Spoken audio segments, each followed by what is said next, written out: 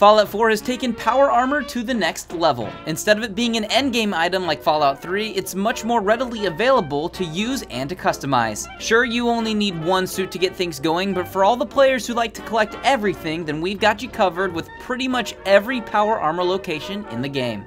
Let's start off with what is probably the first set of power armor you will encounter in the game. On the roof of the Museum of Freedom is a suit just waiting to be grabbed. This is like the first mission in the game, so you won't miss it. Just west of the USAF satellite station Olivia is a suit out in the open next to a downed vertibird. This one's a quick walk from Sanctuary. On a barge north of Nahant Sheriff Department is a suit of armor locked up in a shipping container. Make sure you have access to advanced lockpicking to open this one up. On the way into Fort Strong, just north, is a power armor suit in a security checkpoint building. Depending on how you look at things, there are 2 to 4 armors at the Adam Katz garage. 2 are empty and 2 of them are occupied. There's one in their garage, but there's one out back with a fancy paint job. If you haven't spoke with them yet, taking either of these is stealing. I suggest becoming their friends first. Inside Cave, way south, is a raider set of armor that's been abandoned. No one is here to stop you from an easy set of armor. South of the West Everett Estates is an armored convoy next to a crashed plane. Standing in the middle of all of this is a suit waiting to be picked up. A little southeast of Jamaican Plain, there is some power armor submerged in a pool of water. Look for the convoy vehicles nearby and go for a swim to get this one out. In the same area, just northeast of Jamaica Plain, is an army checkpoint with a suit just standing wide out in the open. South of the Greater Mass Blood Clinic are 3 warehouse-looking buildings. One of them has a bunch of power armor stations and a leftover suit waiting to be claimed. Directly west of the Murkwater construction site is another downed vertibird and another power armor waiting in water up to its knees. West of Finch Farm is an army convoy. Inside the large green semi-trailer is another suit of armor, but be on the lookout for a crazy robot guarding it. South of the Drumlin Diner is a derailed train. Still locked up is a set of power armor. The terminal controlling the door has a rating of advanced for a hacker entry. North of Watts Consumer Electronics is a suit of armor locked up on the side of the road. Once again, you'll need to know how to hack an advanced terminal to get this one out. South of the Rotten Landfill is a lake. Off the north shore of the lake, underwater, a power armor suit can be found. Pop some Rad-X and go for a swim. East of Ten Pines Bluff, another power armor set can be found in a transport on a derailed train. This one is also locked up tight. The terminal to open it has an advanced rating and is in the train car behind the cage it's locked in. Northeast of Poseidon Reservoir, another army checkpoint awaits with a lonely power armor standing out in the open. Easy to find and easy to take.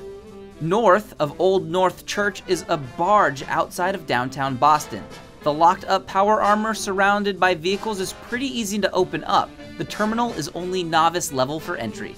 East of Grey Garden, on the tip top of an overpass, is a suit of armor. Out in the open, find a raider elevator to get to the top. At the Revere Satellite Array, there are a ton of super mutants and a shell of armor at the top of one of the satellite dishes. Proceed with caution. At the South Boston Military Checkpoint, around the corner of the building is locked up power armor. This one can be unlocked via the terminals outside, but you'll need to hack it with an expert rating to do so. Look for Custom House Tower. At the top there are 2 angry robots that will try to kill you, and 2 buttons that when pressed will open the door to another power armor suit. At Fiddler's Green Trailer Estates, there is another power armor standing inside a, green trailer. The trailer is locked up, so you'll need to know how to pick an expert lock to get in. Now from here on out, a few of these armors could be a little spoilery. You've been warned. First, let's cover what I call Raider Scum armor. You can't take these full suits since your opponent is wearing them, but you can rip off all the pieces and use them yourself. At Outpost Zimonja, you can find Boomer. He has a set of Raider armor and a mini nuke. Be prepared for a fight. Dunwich Borers is a quarry with a bunch of raiders and a raider waster in power armor. Lots of guys here, so lots of fighting will be happening. At the Mass Pike Interchange, there is a raider camp with a raider commander in a set of armor. Plenty of fighting here as well, so bring enough ammo. The city of Lexington has plenty of raiders and a raider scum in some armor. If you want to fight this one, pray they don't pull out the mini nuke like they did on me. At the Federal Ration stockpile, there is actually an empty suit of T-45. If you're sneaky enough, you can steal it, but if you're seen, a raider will jump in it and you'll have a fight on your hands. At Revere Beach Station, there is a Raider Scaver, willing to fight you with other Raider buddies. Again, this Raider will sometimes get out the mini nukes and the missiles. At the Quincy Police Station, there is a lady in power armor named Tessa. She's a big fan of melee combat. This town is also crawling with bad guys, so use caution. On the other side of Quincy Ruins, there's more bad guys, including Clint, who looks like the lost cowboy of Boston. He fights with an automatic laser pistol, and fun fact, you can actually piss off Clint and Tessa at the same time and fight them simultaneously. I don't advise doing this. At the Roadside Pines Motel, another Raider Scaver can be found hanging out with some buddies. Show them who's boss. These last four are probably the most spoilery ones. The first is inside Good Neighborhood. Working on the mission The Big Dig, you'll eventually uncover a power armor suit after fighting some crazy enemies. There really isn't one particular armor here, but on the Brotherhood of Steel's ship, there are some T-60s with no one in them.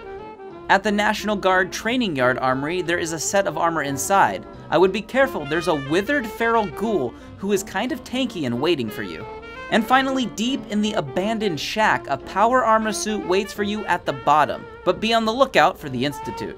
That's pretty much every power armor in the game. I more than likely missed one or two Raider scums out there somewhere, so leave us a comment down below if you find them so other Wanderers will have their shot at taking their armor. Let us know what other Fallout content you would like to see.